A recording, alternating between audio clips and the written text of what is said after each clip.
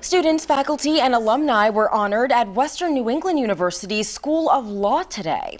The law school showcase and award ceremony gave WNE a chance to show off the way that their School of Law helps the surrounding communities and give individual presenters a chance to show off their own accomplishments. So this involves student presentations on their research and some of their club activities, some of the pro bono work that they've been doing, community engagement work with organizations and our partners in the greater Springfield community. It has faculty members talking about their research and some of the cutting edge advocacy work that they're doing.